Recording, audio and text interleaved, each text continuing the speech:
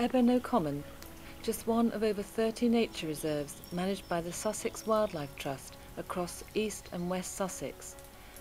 With the help of its members, Ebeno was purchased in 1980 to prevent it from being developed for its timber potential. It's an ancient woodland pasture in which cattle are allowed to roam freely beneath the trees, creating small glades and open areas where flowers can thrive.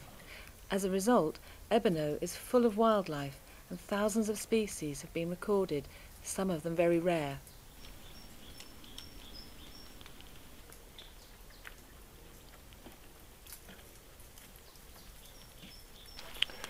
You know, Ebeno Common really is a magical place, even when it's not a winter wonderland like it is today. There's just so much life here. Every year they're finding more and more rare species that live here. It's no wonder that it's turned out to be one of the best wildlife sites in the whole country. And it was thanks to the generosity of Sussex Wildlife Trust members that they were able to secure it and save it from potential destruction. Nature reserves need to be as large as possible to hold healthy populations of animals and plants, populations that can then spread out given the chance, provided they've got somewhere to go.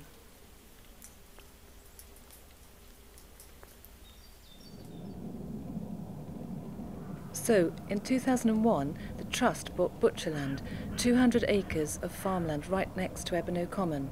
It's an example of how the Sussex Wildlife Trust can react to opportunities to make bigger, better places for wildlife.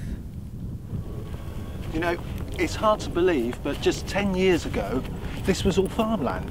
It was covered in crops.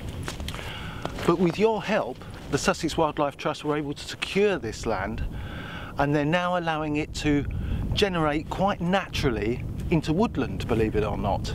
Now, it's going to take a few years, and I know it doesn't look much at the moment. It's winter for one thing, and it's been snowing, as you've seen. But every year we record more and more flowers growing on this land. It's also managed quite carefully. There's a little light grazing with some of the Trust's cattle, but it's very slowly turning into something quite wonderful. And in years to come, this will be like the rest of Ebeno Common. The Sussex Wildlife Trust takes buying new nature reserves very seriously, but sometimes opportunities arise and it needs to act quickly. So the Trust have set up the Rapid Response Fund, a fund which will only be used to buy new nature reserves when the need and the opportunity is there.